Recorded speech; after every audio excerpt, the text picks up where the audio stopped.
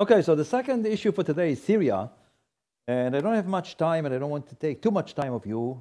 You will become tired of me. So I'll do a brief presentation, and then I'll be happy to answer questions. Somebody asked me, two people or three people asked me about Trump's deal of the century, like what he has in mind about Israeli peace with the Palestinians. I'll say a few words about it later. I know roughly about his plan. Okay, so this is Syria. Very difficult place. And it tells the story of the Middle East. If you look at Syria, so you see the borders are in the north with Turkey, on the west with Lebanon, and then on the east with Iraq, and southwest with Israel, the West Bank, and Jordan. So, and I want to talk about Syria because of Iran. And I did not say what Iran wants to do in Syria, which could become a major, major challenge for Israel. It is already, but it could be even worse. So this explains to you the problems in Syria. Syria is divided into areas where ethnic groups control. On the left, you see the red, the Alawite. Alawite, 15% only of the Syrian population. They control everything. So it's a minority government. The Alawites is a splinter group from the Shiite. So you see, down in the south, it's Druze. In the middle, Sunni. Up north, you see the green is Kurds. So you have all kinds of ethnic, national, and religious groups, and they've never lived in peace with each other. And given the opportunity, the whole thing erupted into a major civil war. It has implications for the entire region, and obviously for Israel as well. Here you see in the middle, you see it's like purple red. This was the area taken by the Islamic State. You see substantial chunks of Syria as well as of Iraq. Just to remind us, much of this area was recovered by Bashar al-Assad, but in certain areas, the Islamic State still controls these territories. So the war has not yet ended there. This is what happened in Syria in the last 5 to 6 years. Everybody is fighting everybody else. Everybody says the fighting is against terrorism. Everybody has different interests in mind. You look at Turkey, Turkey is only interested in the Kurds. And Russia wants to preserve its interests in Syria, but Russia wants to make Syria a base for the projection of power and influence into the entire region. And Iran has a different idea, which I'm going to talk to you about in a minute. This is Putin. And Putin simply exploited the opportunity given to him by Obama to dominate Syria and to show who is the strong man in the region. I now begin a short presentation about what I call the Iranian threat. See, the region is divided between the Shiites and the Sunnis. The Shiites, green. So Iraq is about 60% Shiite. Then you see Lebanon. Lebanon is also about 55 to 60% Shiite. And the red, Sunni. I don't have time now to go into this, but this is still a very powerful driver in regional politics. This historical, religious, ideological rift between these two major sections of Islam. And if you don't understand that, you don't understand anything. Now, the Shiites also exist in smaller numbers in other countries. So you see here, they are in Iran. You see, so go to India, 10 to 15%, Pakistan, 10 to 15%, Afghanistan, 10 to 15%, Iran, 90 to 95%. I'm simply reading from the map. Iraq, 65 to 70%, Syria, 15 to 20, Lebanon, 45 to 55. It is much more than 45. Kuwait, 20 to 25%, Shiites. Bahrain, 65 to 75% Shiites. Oman, Yemen, you look at Yemen, 35 to 40%. It's a huge civil war, terrible, horrific civil war in Yemen. The Houthis, it's a Shiite sect, are fighting the Sunnis. Iran supports the Houthis, and Saudi Arabia supports the Sunnis. So you see all kinds of regional warfare supported by, equipped by regional powers. Saudi Arabia is fighting Iran in Yemen. Even Saudi Arabia has 10 to 15% Shiites. So what is the story here? And this is an important story. The story is Iran wants to turn over the governments of the Middle East, of the Sunni states, first of all, into theocracies of the kind that exists in Iran itself, but also to dominate this entire region. So they use the Shiites, minorities everywhere, to begin or to start little rebellions against the ruling Sunni governments. This is what they are doing all the time. And this is what I call the Shiite crescent. This is completely misunderstood in the West. Because the West, Western Europe, and even this country, they do not understand what Iran wants to accomplish in the region. And this is what Iran wants to do. Iran wants to dominate the region via a crescent, a Shiite crescent. You see the crescent? You can see it down Yemen. It's like this, right? So you see Yemen, Iran, Iraq, Lebanon, Syria, and Lebanon, like this. And think that this crescent is designed to crush everything else on the way, down into the Mediterranean. This is the main motivation for Iranian military interventions in Syria, in Yemen, and in other places. So, the nuclear deal, the nuclear program, completely ignored that. Completely. You cannot isolate Iran from its hegemonial aspirations.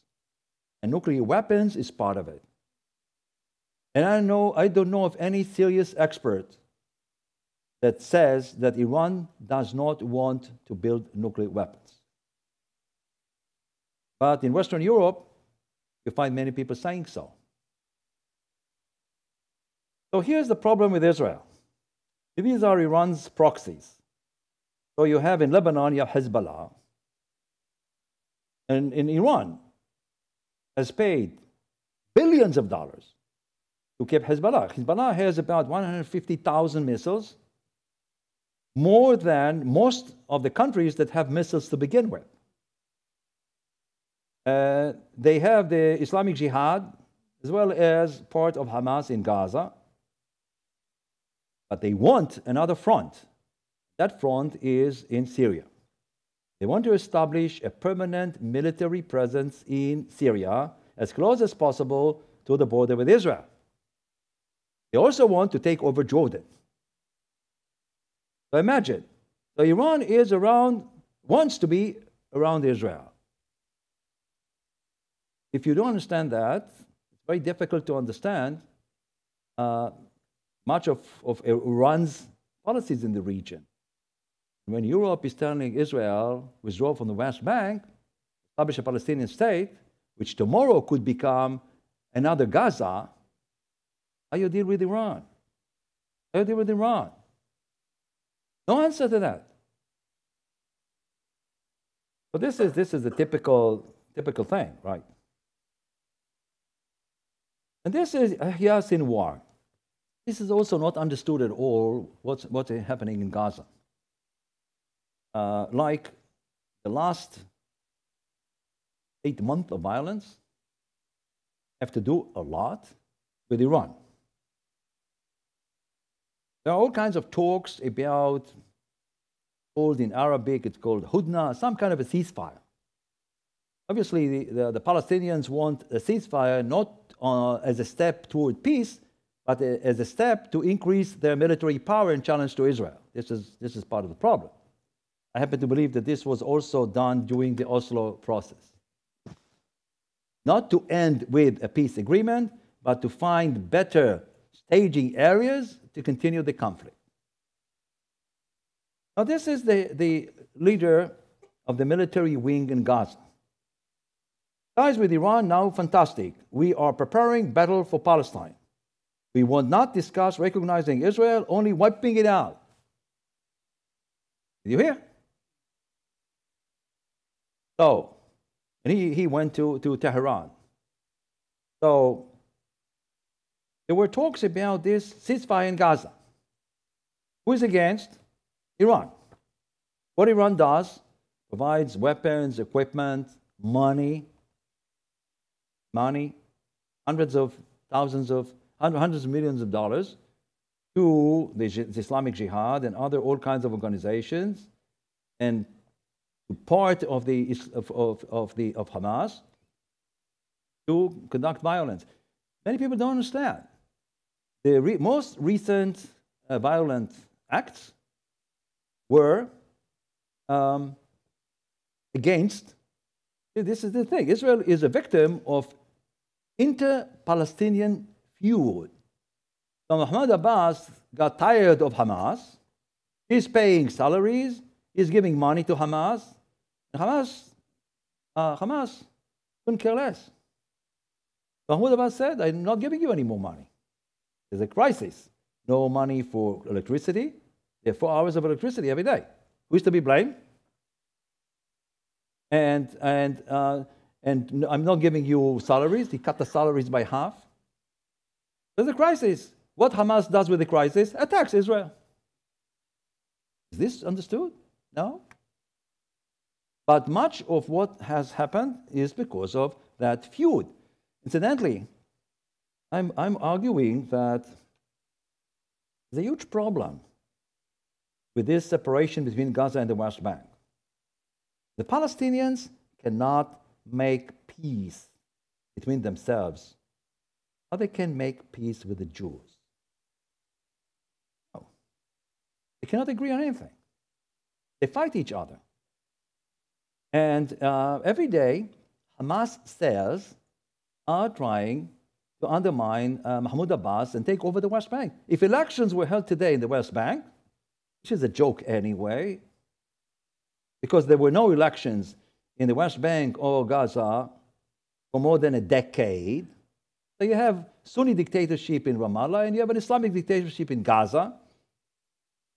And I hear all kinds of groups in the West saying, oh, we are for democracy and freedom in Palestine.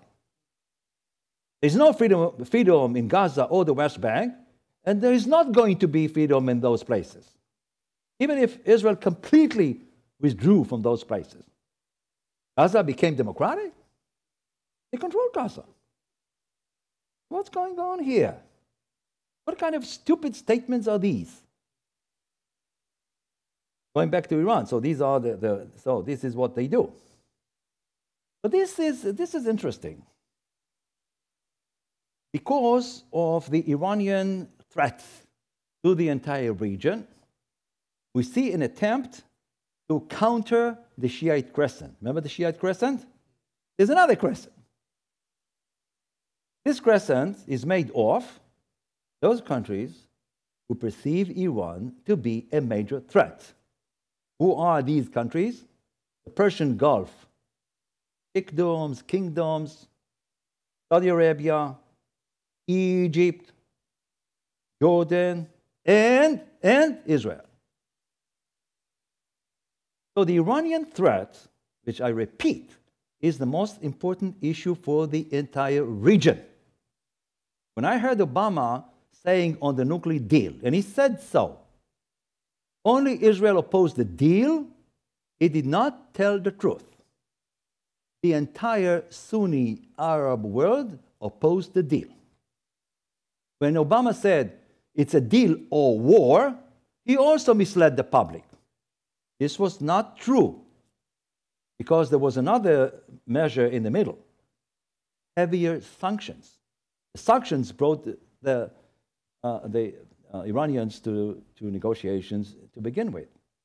But this is a big, surprising shifting in alliances. So I call it the shifting alliances in the region. It has serious implications for Israel, even for the Palestinian-Israeli negotiations, and for the entire region. So, this crescent. Now, this crescent, the counter-Sunni crescent, is supported by the United States. Obama destroyed American relations with the Sunni pro-Arab governments. He could not forgive Sisi, the president of Egypt, for his coup against Muhammad Mursi of the Muslim Brotherhood. Could not forgive it. And he went against Saudi Arabia and against the Persian Gulf countries. Obama defined Iran as an ally of the United States. Trump defined Iran as an enemy of the United States. This is a big difference. So this counter crescent is supported by the United States. And so there is a strategic, no matter what you say about Trump, he's not reading much, doesn't know much. This is like a hunch of a simple person. So this crescent tells me that, number one, the Sunni Arab countries could not care anymore about the Palestinians. I don't think that they ever cared about the Palestinians. They said so, but never did so. I remember I wrote in one of my books, President Carter, foolish enough to admit that, he said, I was listening to what Arab leaders were saying about the Palestinian state, about the Palestinians, I was listening to them. And when I met them, they said exactly the opposite. And he said so specifically about King Hussein. Of course, King Hussein never would have wanted a Palestinian state. So now they couldn't care less about the Palestinians. Even if they don't say so, they tell the Palestinians, you need to go along with the American plan for you. And so we see close collaboration, strategic, between Israel, Saudi Arabia, Egypt, and the Persian Gulf countries. Am I happy with this kind of collaboration? The answer is not. Who wants a collaboration with a country like Saudi Arabia, especially these days? But you don't have much choice, because your bigger problem is Iran. And if you have actors, countries that are willing to collaborate with you against Iran, you do not become selective. So we see here, this is a little of surprise. We see here very close collaboration until about a year ago, this was completely under the table. But now, it is less and less. See this picture? You know who is the guy on the left? Sultan Qaboos of Oman. And there are now talks about Bahrain. And the Minister of Culture visited Abu Dhabi. These countries rely more on Israel for blocking Iran than they rely on anybody else, including the United States. And so this is a huge strategic transformation of the entire region. When you have this kind of strategic collaboration, it creates all kinds of other opportunities. So this brings me again to the situation in Syria, and then I'll say a few words about how could this impact Israeli-Palestinian negotiations. Syria. But the problem is in Syria is Israel has these problems with Syria.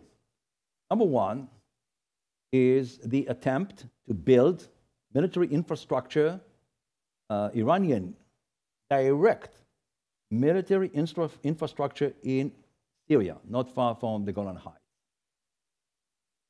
So the way to deal with it is by force.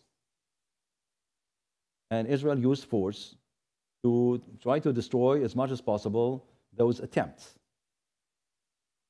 Second problem is transfer of weapons, sophisticated weapons, more missiles to Hezbollah in Lebanon. So what happened is that Syria became a country for smuggling weapons, sophisticated weapons, accurate weapons, missiles, from Syria from Iran via Syria to Hezbollah in Lebanon. Third problem was the improvement of existing missiles, which are blind, which means not accurate. Most of those missiles that Hezbollah has are such, with GPS and accuracy equipment. This presents a major threat to Israel. Factories, like whole factories. Syria attempted to build these factories on Syrian territory. What do? You use force on all of these places. What is the problem? Russia has become a problem. So there were some kinds of rules of the game that Israel established with Russia. We allow you to use force inside Syria for the purposes that I cited, but up to a point. What happened a few months ago is that Syrian anti-aircraft battery, you heard about that, they shut down a Russian reconnaissance plane. I happen to believe that they did it on purpose. You could be dumb, not trained, but you could not mistaken this slow plane for Israeli combat planes, especially when those planes left the area long before those missiles were traveling into the Russian plane. And I think that Syria did it on purpose to change the rules of the game. And since then, despite Israeli efforts to ameliorate the situation, to repair the situation, the Russian position remained very tough. So right now, there are all kinds of limitations on the ability of the Israeli Air Force to accomplish the goals I have mentioned earlier in Syria. So Israel is using less force, and therefore the threat increases.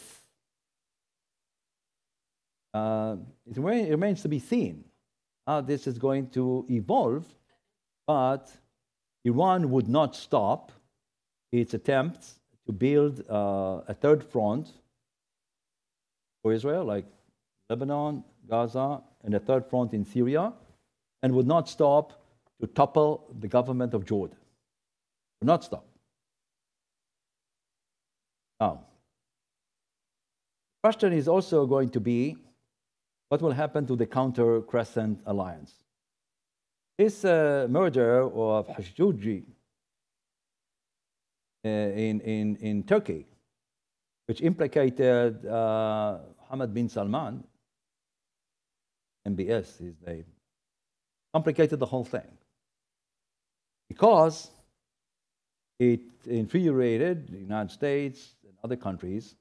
So the alliance that Trump was trying to build with Saudi Arabia is now being compromised.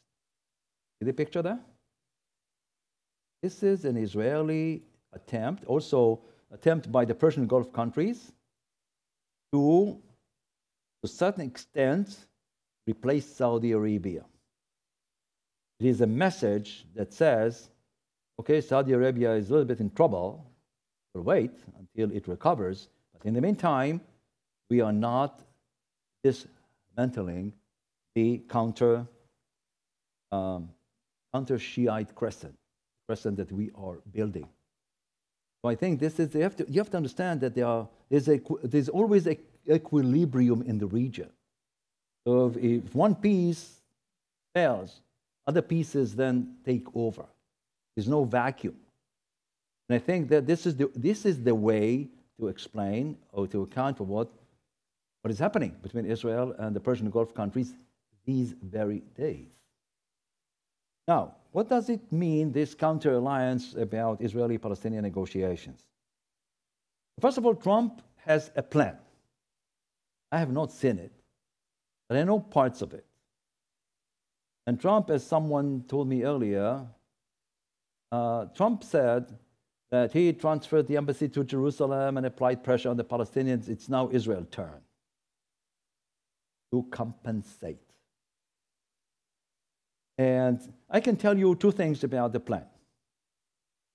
One, and whenever we talk about Israeli-Palestinian negotiations, there's always an issue. There are always two issues. One is process, and the other one is substance.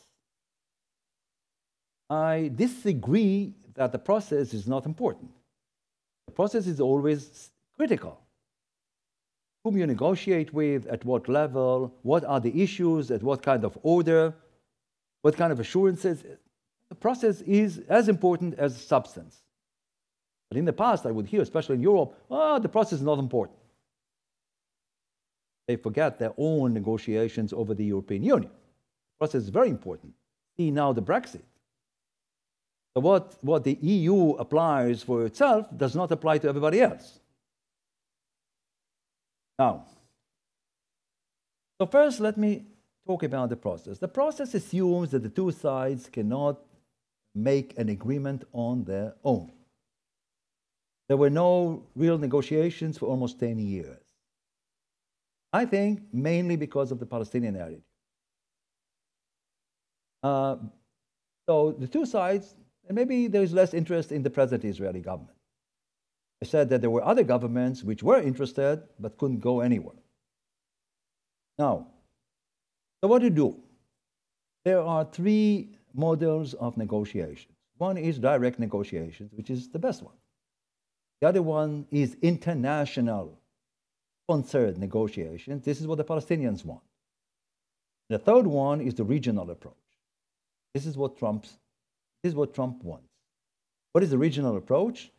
Means since the Palestinians themselves cannot make concessions, they cannot agree on anything, they will be pressured, but also supported by the pro-American Sunni Arab states, Egypt, Saudi Arabia, etc. They will apply pressure on them, but also offer them, it's sticks and carrots. These countries will apply a combination of sticks and carrots on the Palestinians. Palestinians on their own would not enter negotiations and would not make any concessions. But if pressed from the outside, may be. This is the thinking. It may not be valid, but this is the thinking. So the idea is to offer a plan, to wrap up it with regional support, and then this process may work. So the Palestinians do not want this kind of a process. They want internationalization of the negotiations. So they go to Europe, France offered to do that. Other countries offered to host like all kinds of international bodies. Why the Palestinians want international bodies? But they think that the pressure would then be applied mostly on Israel, not on them.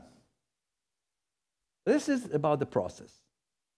About substance, the main assumption of the Trump administration is that a Palestinian state is not a realistic posture. And therefore, one has to circumvent that. And the way they want to do it is by creating some kind of a confederation between Gaza, the West Bank, and Jordan. The problem is that confederations are usually established by independent states. So how you can create a confederation when you do not establish an independent Palestinian state? When Mahmoud Abbas, incidentally, was asked about it, he said, I am in favor only if Israel would join this kind of a confederation. Israel cannot join this kind of a confederation because confederation, this is political science theory, depends on compatibility between and among regimes. Israel is a democracy. It cannot create a confederation with dictatorships or monarchies. Jordan is a monarchy, dictatorship. Palestinian Authority is a dictatorship. Hamas is a dictatorship. And you need also reconciliation between Hamas and the Palestinian Authority. All efforts so far have failed to do that. But this is the idea. No Palestinian state, no major evacuation of Israeli settlements in the West Bank. There is this idea of territorial exchanges. So the big blocks of Jewish settlements in the West Bank, it's called Ma'ale Adumim and Gush Etzion and the area around Ariel, about, say, 3%, 4% of the territory, which includes about 80% of Jews, will remain in Israeli hands. The Palestinians will get compensation in Gaza. That's the territorial exchange idea. So, Trump, then his plan is to reject the Palestinian state and to offer something else. But I can only tell you from history and from my own research and theory. Whenever the United States came up with a detailed plan for peace, it was rejected by the two sides. Especially since 1967. Why? Because every side, first of all, cedes the concessions he must do and ignores the concessions of the other side. Remember, William Rogers was one minister, Secretary of State in the Nixon administration. He came up with a very detailed plan. It was immediately rejected by Gamal Abdel Nasser and Golda Meir of Israel, because of that principle which I have mentioned to you earlier. Carter came up, President Jimmy Carter in 1976 came up with a major peace plan, and this inspired Sadat to seek on his own resolution with Israel. And we have successful examples of peace processes between Israel and the Arab states. And this model tells you how it should be done. I can tell you that this was quite interesting. During the Clinton years, he was looking for a major breakthrough in Israeli-Syrian relations. His foreign minister was Warren Christopher. Warren Christopher went to Yitzhak Rabin, who was prime minister at the time, and said, Assad, this is the father Assad, Hafez al-Assad, said he's willing to negotiate agreement with you, but he insists on Israel complete withdrawal from the Golan Heights, assuming that this condition is given. What would you demand in compensation?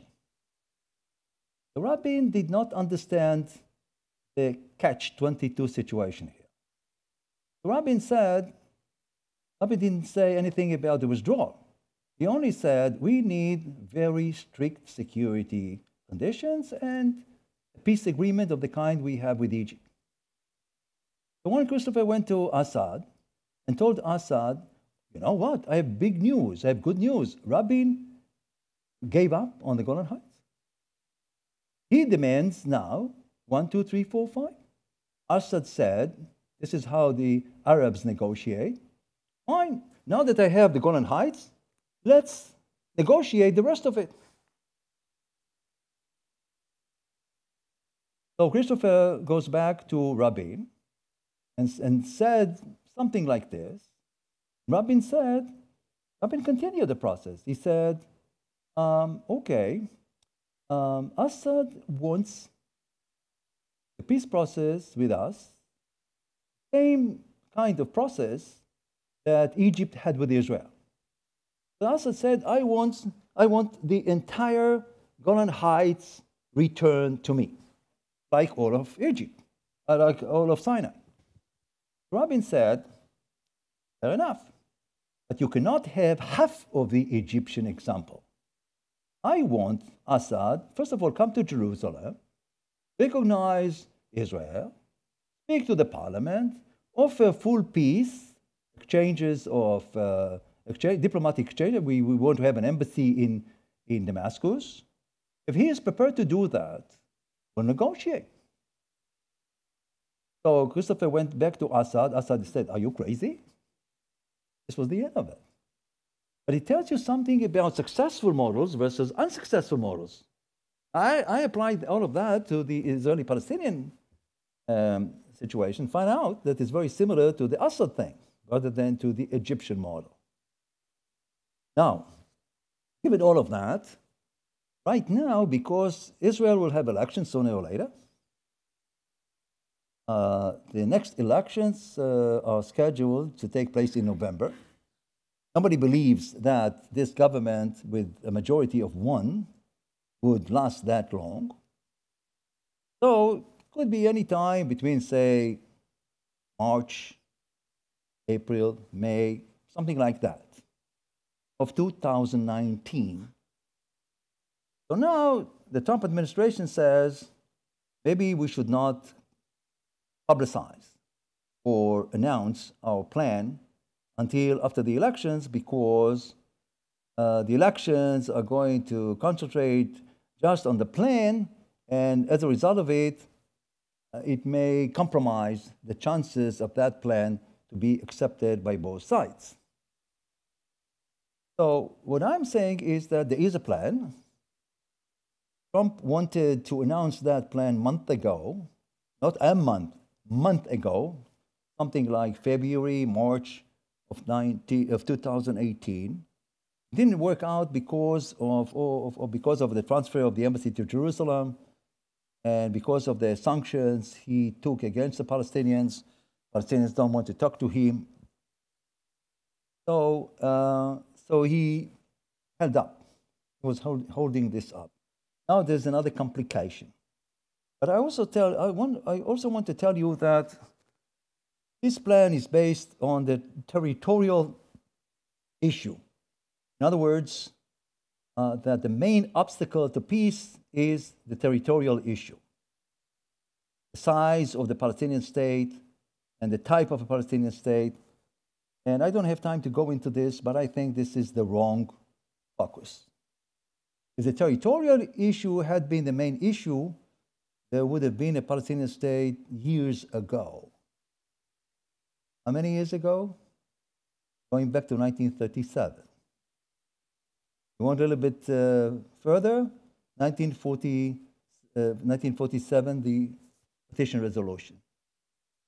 West Bank was in Arab hands from 1948 to 1967. Gaza was in Egyptian hands. Why the Palestinians did not establish a state then? All the territorial proposals made by Prime Minister Barak from the Labour Party, Clinton, Democratic Party in the United States. Then there was another one by Ehud Olmert in 2008. And then another one by Joe Biden, the Democrat, as vice president for Obama, all of them were rejected. What does he tell me? The territorial issue is not the main problem. What is the main problem? This is a whole lecture in itself. So, I think Trump may come up with his plan sooner or later, but I'm not optimistic about the chances of that plan to really do the work that Trump plans to do or to accomplish. And to sum up, I think that the Iranian threat is still the major challenge to Israel and to the United States. It's also to Europe, but Europe does not recognize that.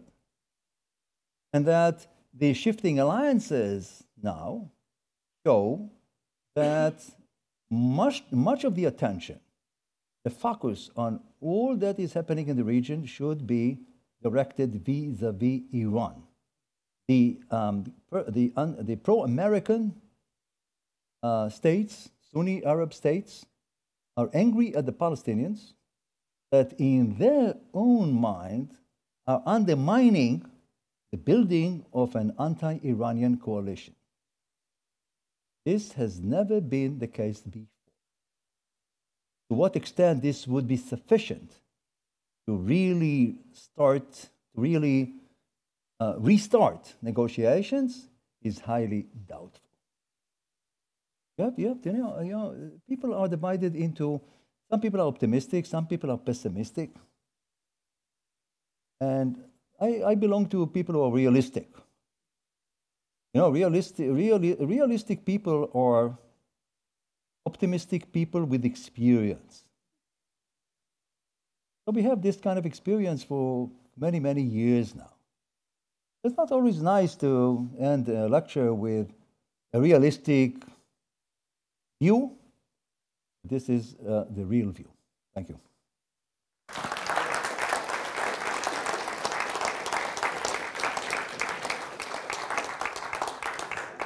Okay, we have just a few minutes for questions. Yes, is there some questions?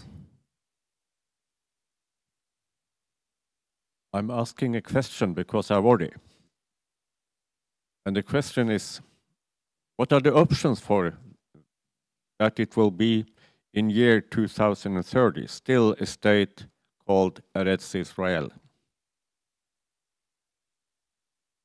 We have survived 70 years. And Israel is now stronger than before.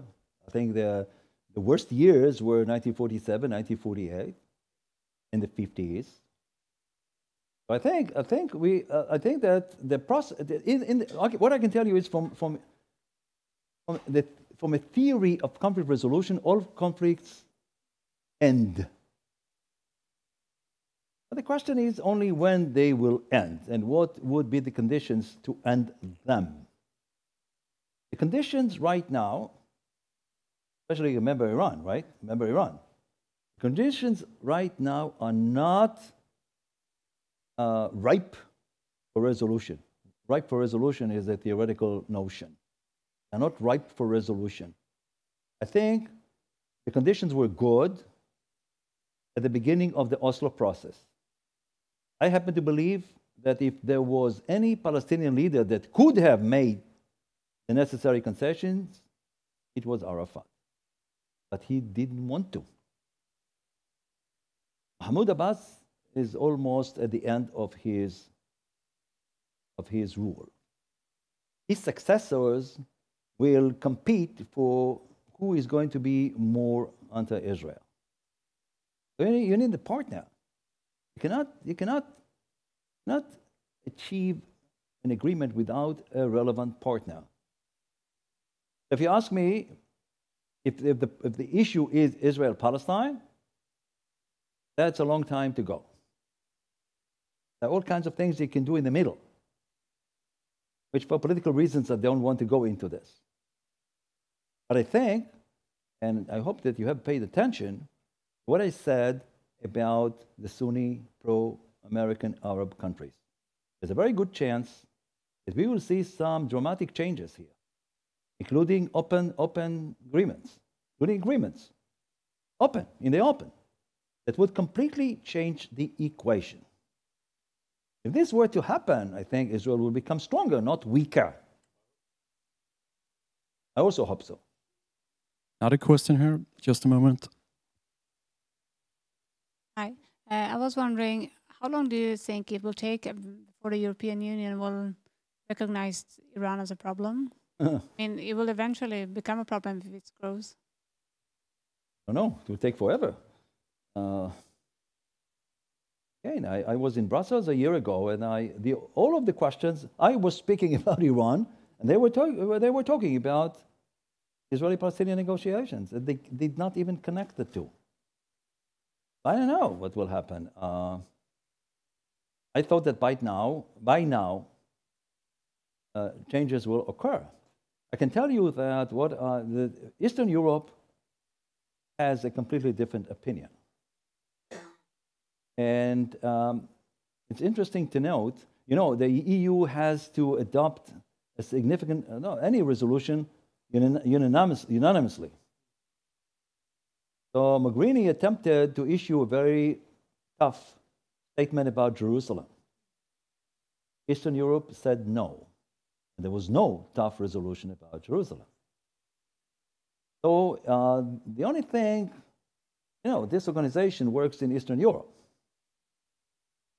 So one way of perhaps promoting a change would be through Eastern Europe.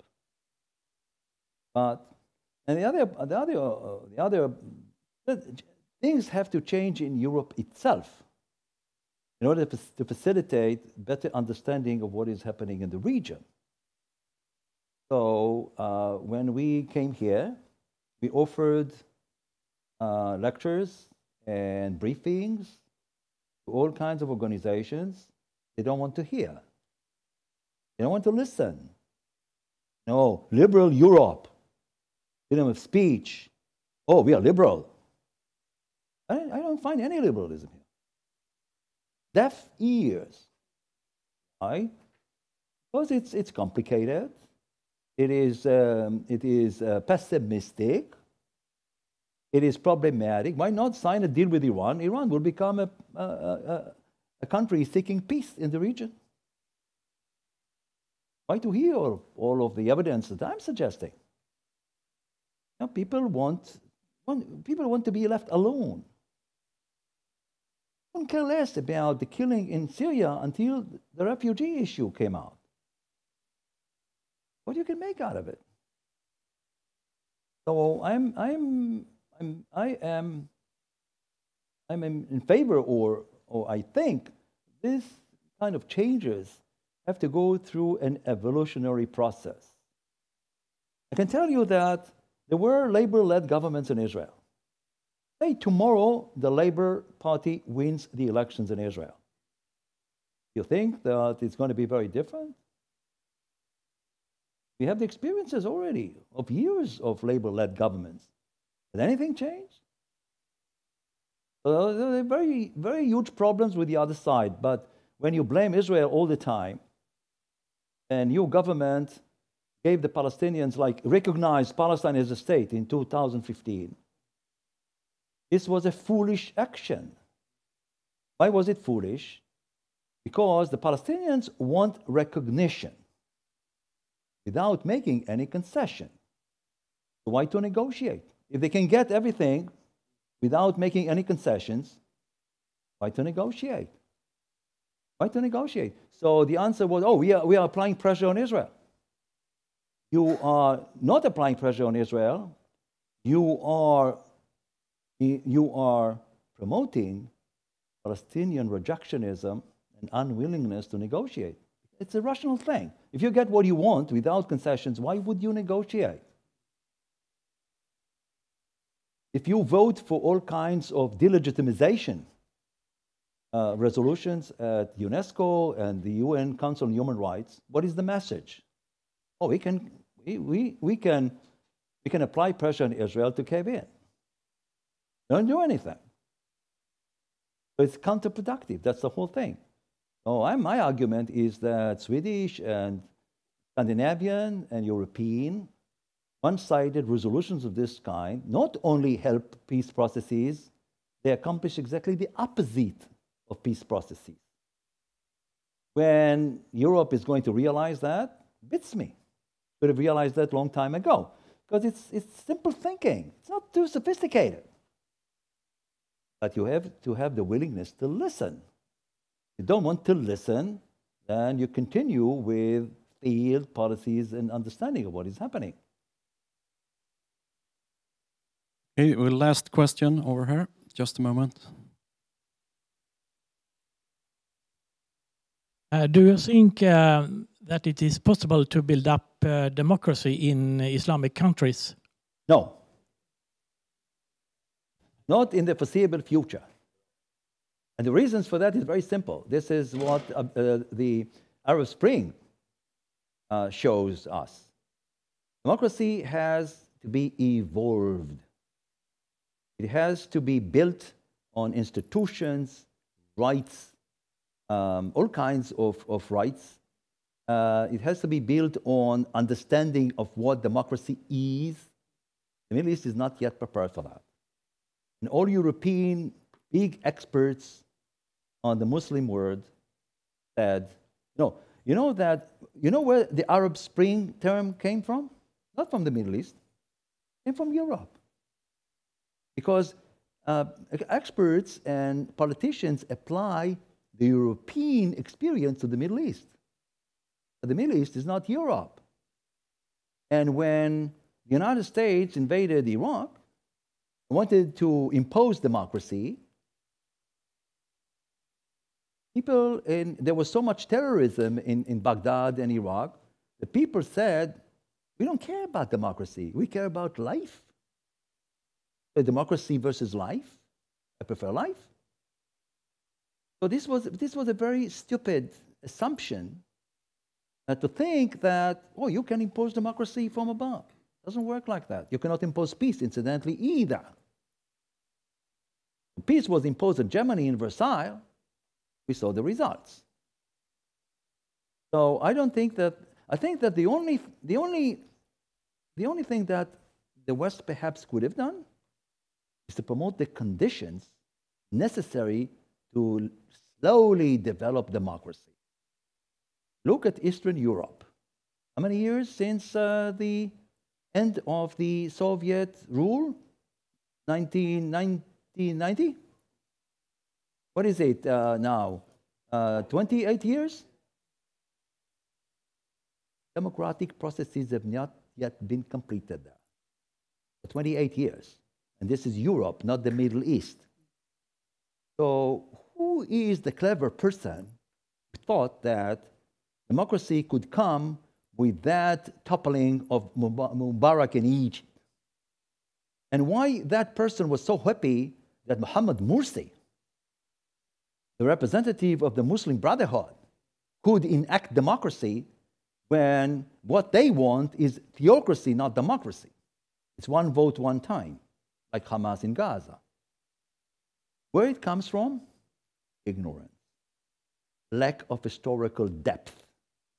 If you don't understand Shia versus Sunni, you don't understand anything. Most of these people whom I meet, politicians, have very little understanding of knowledge of what is really happening.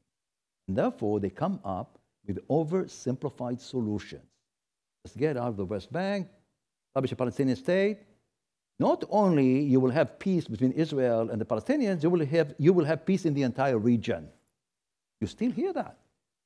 You still hear that from people who are completely ignorant and could not even draw one simple lesson from what was happening in the region for the last, say, 6 years, 7 years.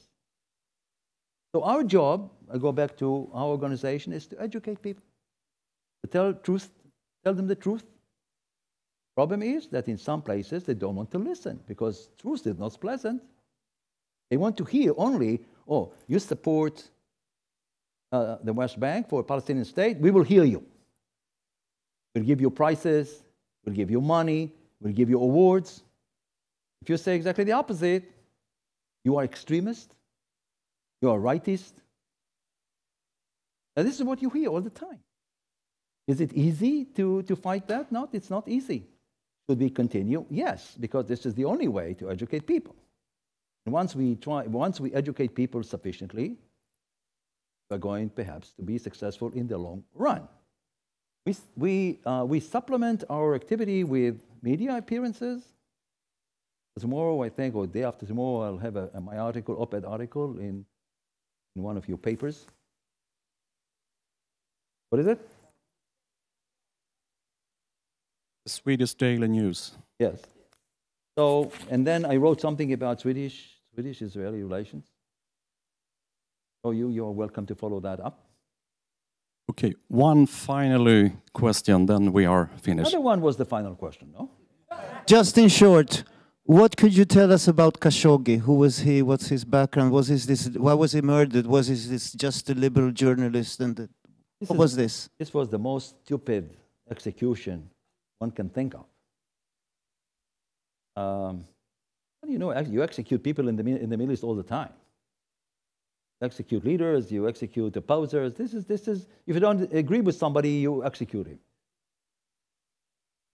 Speaking about democracy, right, in the Middle East. Once it stops, I would say this is the first step toward democracy. So this was not unusual. What was unusual and very stupid is to do it in Turkey, in Istanbul, to do it in a clumsy way. You can run this person with a car. Not that I support it, but it was so stupid. The way it was done was so stupid that only for this kind of stupidity, this MBS should have been gone. That Mahmoud bin Salman. So this person was not that important. He was in Washington. He wrote for, again, this person was in Washington, not an American citizen, writing for the Washington Post. They should have predicted that the American response. You know, Trump is very friendly with the Saudi, and he groomed Mahmoud bin Salman. So to do that for Trump was a huge miscalculation, huge mistake. And we don't know how far it will go and what would be the real results out of it. But this is the Middle East. This is, you know, you hear about it only when Khashoggi lives in America and writes for the Washington Post. What about the other thousands of cases like this that happen on a regular basis? Thanks for coming. It was very interesting for me to hear your questions. And thank you so much, dear Professor. You have given so very important facts that we can take with us in our different missions. So very glad to have you here and very honored for us. Thank you so very much, Professor. thank you.